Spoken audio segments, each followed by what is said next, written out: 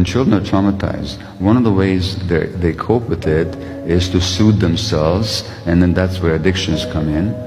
But another way to cope would be is if you get the message that you're not good enough, that you are not worthy enough, then you might spend the rest of your life trying to prove that you are. And how do you do that? By being very nice to everybody. By never saying how you feel, because they might not like how you feel.